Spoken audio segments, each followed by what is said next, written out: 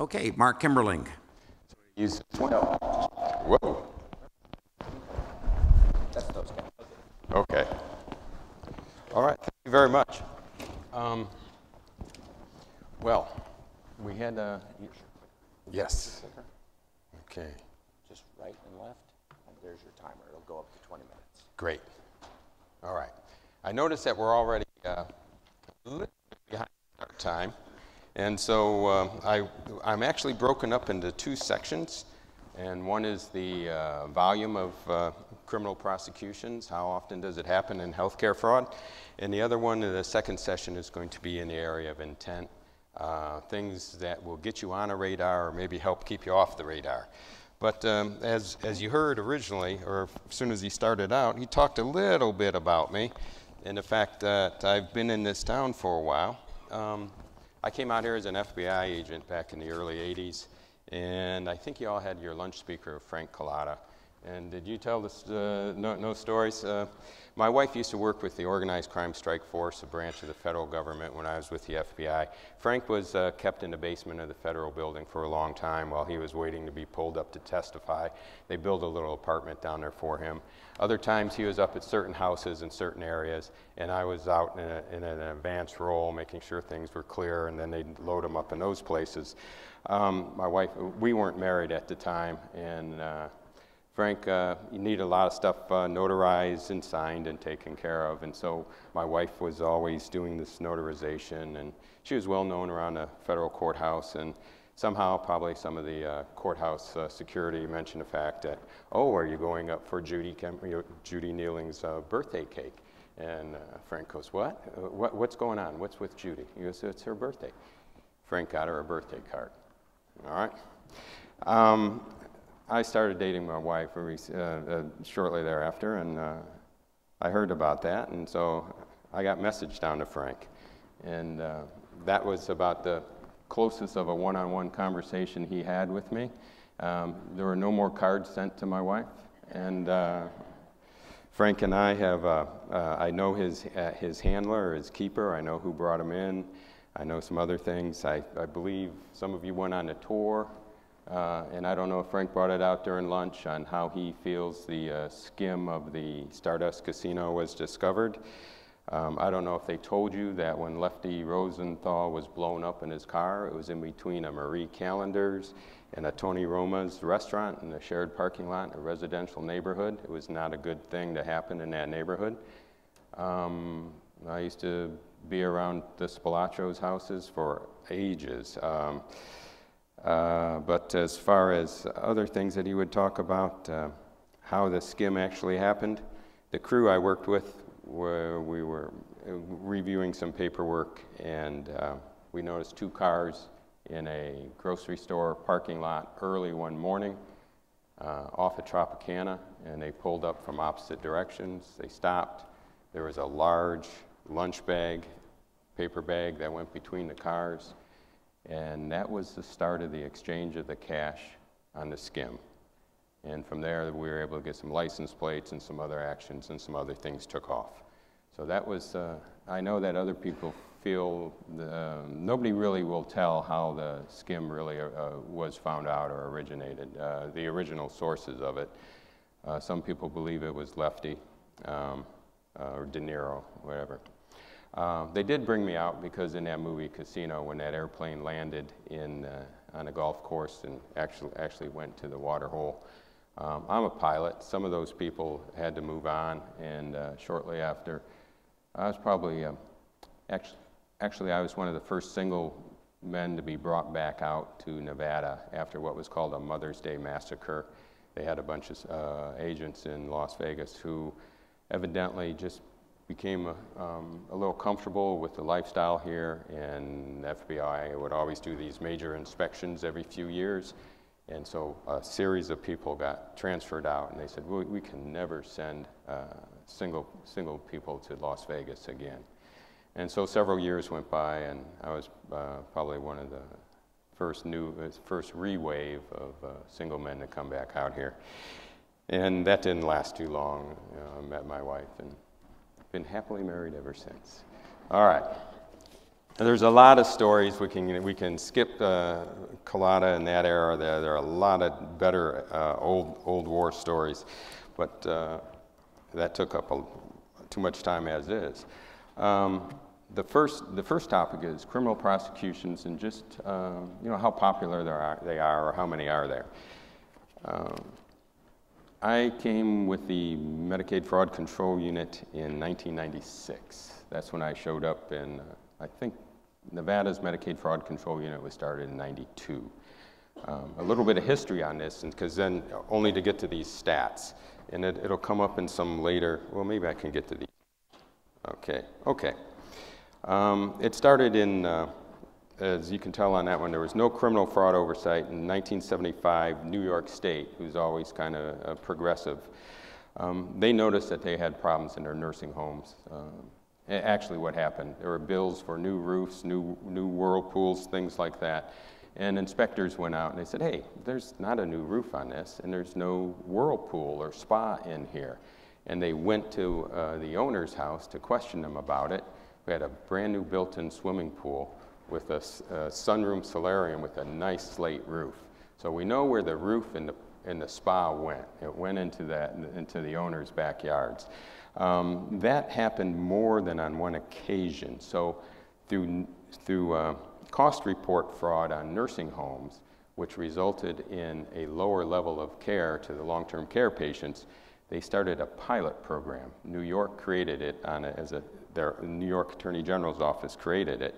It got picked up, and during the Carter administration was sent out to about 10 states as a pilot program. From there, it just grew, and every state that accepts federal funds as part of their state Medicaid dollars must have a Medicaid Fraud Control Unit.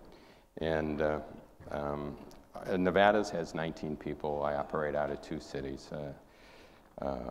And I think now we'll get into some of the other stats. We'll pick up on the rest of this later. So how popular is it? Well, recently, as in last fiscal year, 1,564 convictions of medical professionals. And we've been fluctuating. This is on the state side, the state Medicaid fraud control units. We've been fluctuating from about 1,600 to 1,300 for about the last 5-6 years. Prior to that, there was a dip. Now, you'll see some changes because, and also depending on where you're at. I have a staff of 19. California has a staff of 185. So, but here's a common statistic. So we're looking at 1,500, 1,600 a year on the state side. Most of our budgets are less than 1% of Medicaid expenditures in that state. So I run maybe just under $2 million a year in my budget. And so you know that Medicaid, the state of Medicaid is pumping out about $2 billion a year in provider fees and services. And there's some administrative costs in that also. Oops, I hit. Okay, yours went blank. Okay, great. So another stat that we'll just throw out is this is starting to become popular.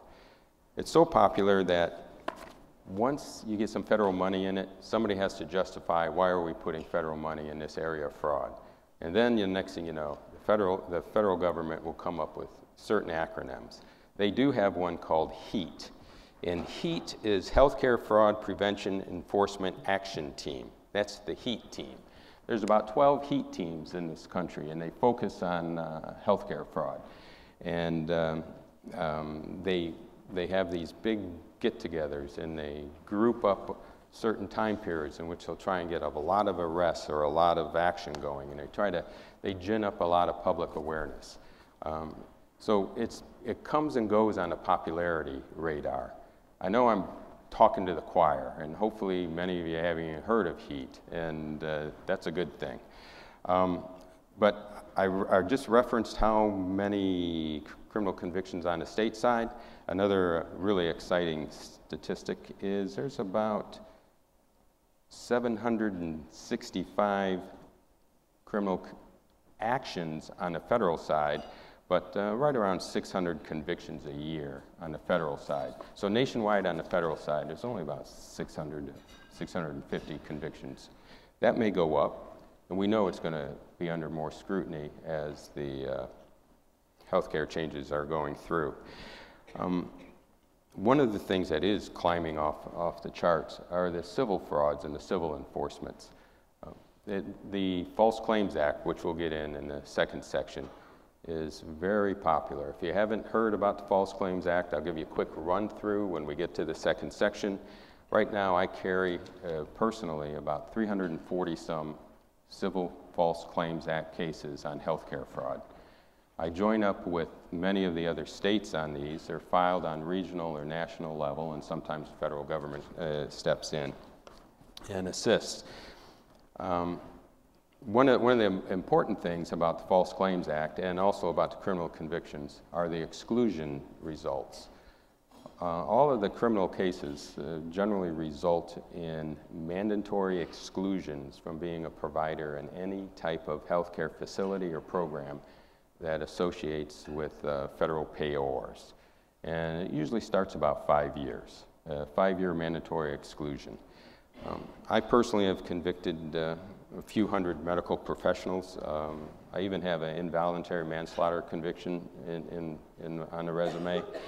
I have seen people that have been convicted selling cars. So they've gone from being a physician to a car salesman. Next, hey, you're going to have to come back for the second session, because how to avoid that and some of my personal feelings on that will come out there. What is a trend now? I'll be quite candid with you. People of your caliber aren't coming up very often, thank God. You know, very few surgeons are coming up in the area of criminal convictions.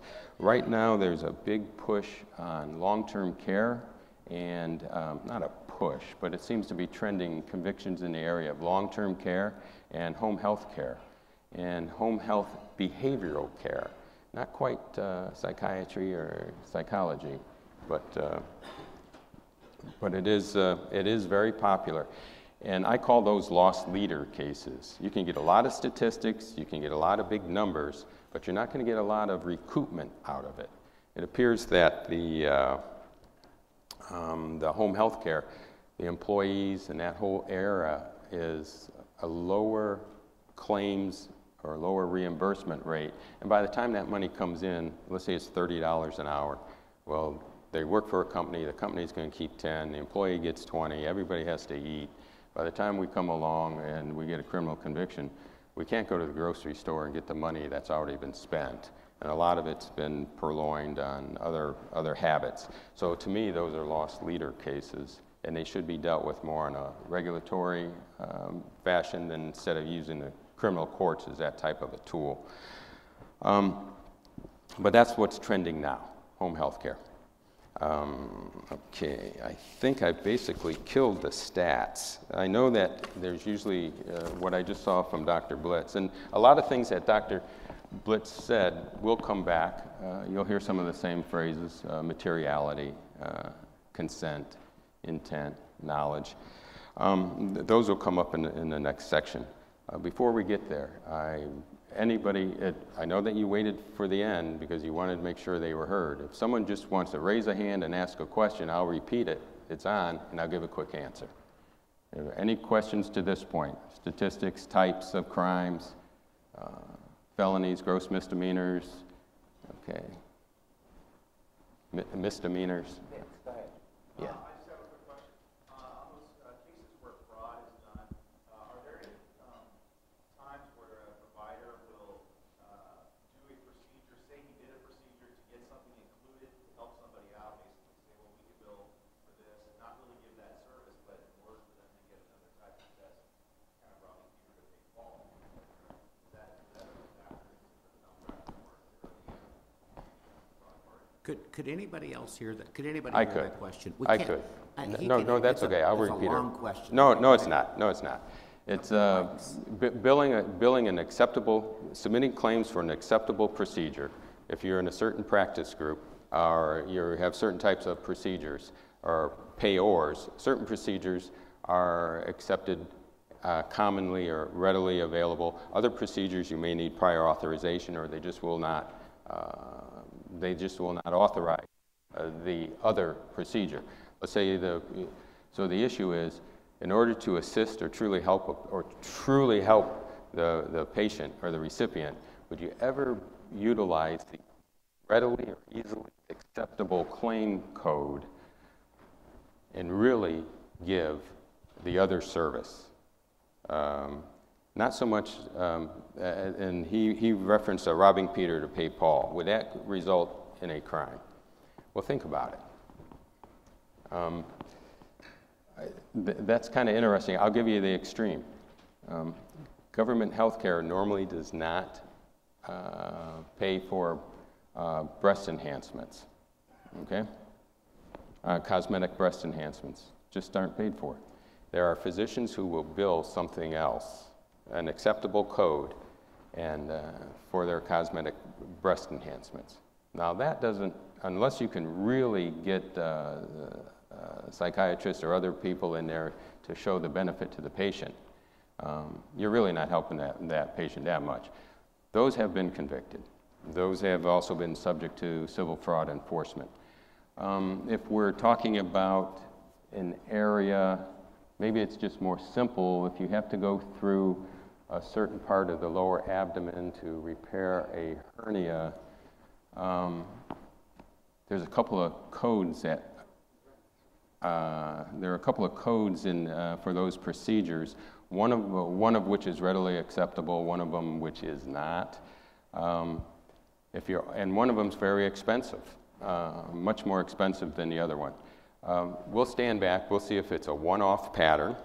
If it is and I'm speaking for myself, but when we get to the end of these slideshows, and you all can download that, keep it, and if anybody wants it, they can either contact Joe or contact my contact information's at the end.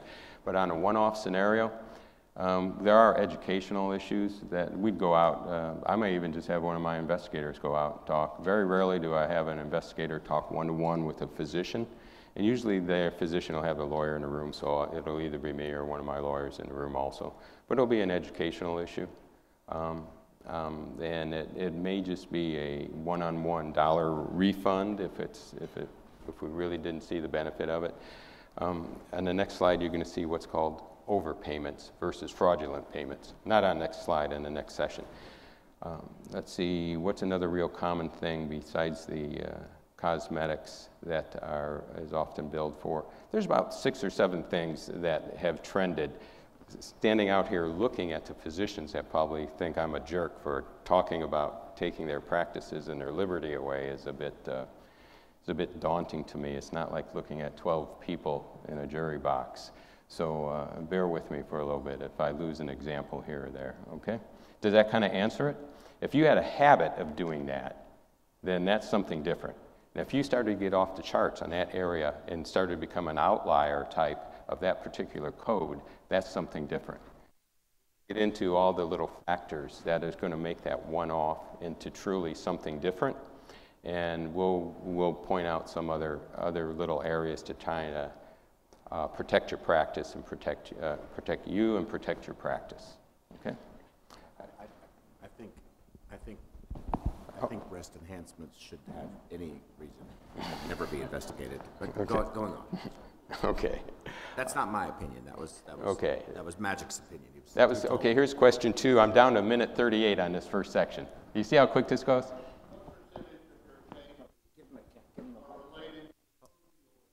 What percentage of my cases, or in here in Nevada, are related to opioid? Very little, very few.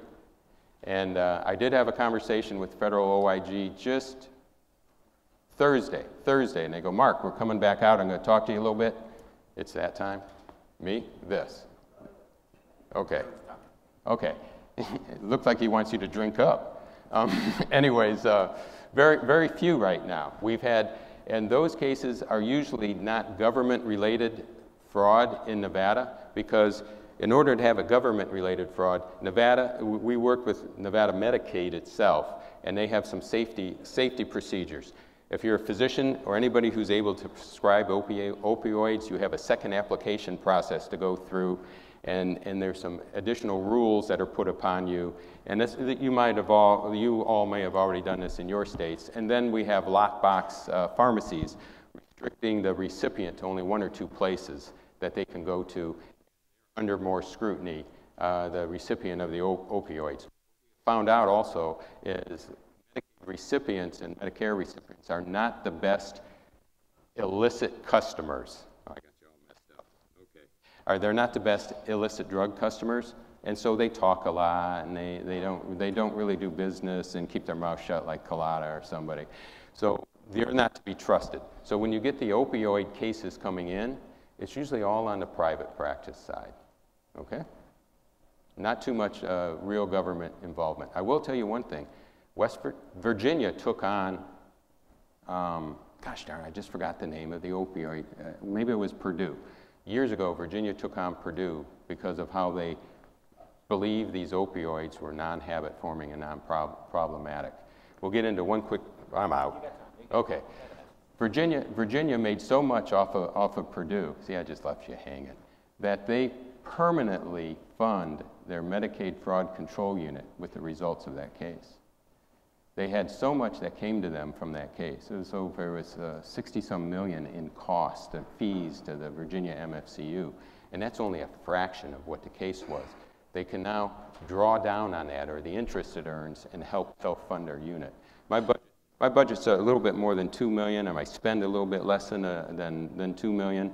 And what we do is, in all these cases, and it's similar all over the country, but Nevada is one of the remaining totally self-funding cases, so self-funding units.